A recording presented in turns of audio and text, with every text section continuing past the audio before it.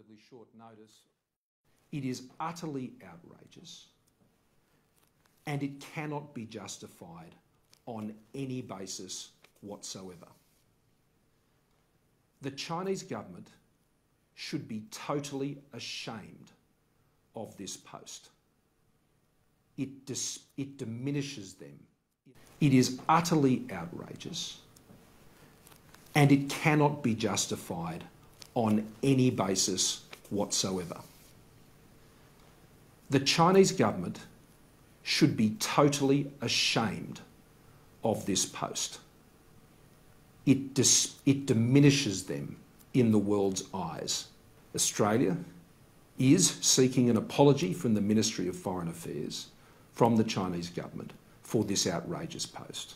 We are also seeking its removal immediately and have also contacted Twitter to take it down immediately.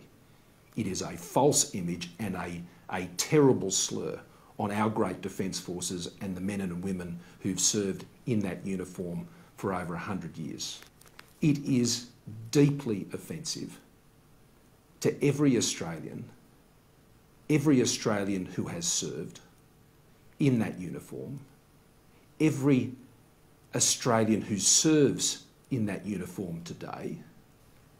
There are undoubtedly tensions that exist between China and Australia, but this is not how you deal with them.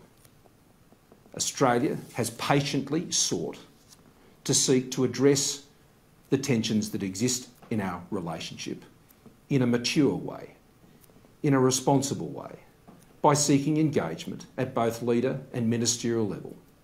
I would hope that this rather awful event hopefully may lead to the type of reset where this dialogue can be restarted without condition, but we can sit down and start talking sensibly about these issues.